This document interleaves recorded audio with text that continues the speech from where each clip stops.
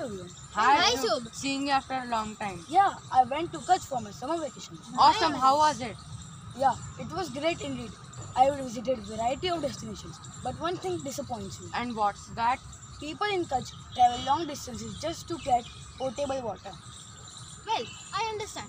Kutch's geographical position is such that it experiences scarcity of potable water. But in places which we live also experience the same. Because most of the water bodies are contaminated. What if we use filters? We already use filters at our home. What will happen if we go on a picnic and we can't carry filters there?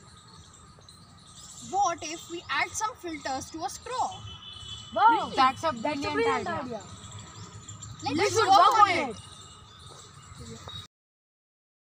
Water passes through the straw. The straw will start cleaning the water gently by its inbuilt filters present inside the straw.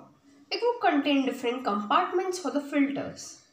There would be 2 syringes filled with jamun seed solution.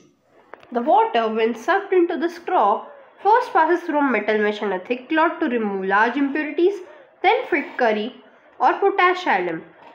The alum removes some of the impurities. Then filter paper. After that, it passes through the sand and charcoal filter.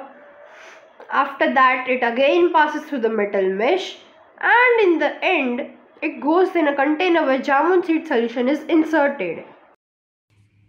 In India, there are many polluted and contaminated water bodies. Many places such as Kutch, Rajasthan, and also in places which we live experience the scarcity of potable water. The Pura straw helps in making a use out of these contaminated water bodies. The product is made up of biodegradable material which is eco-friendly towards the environment.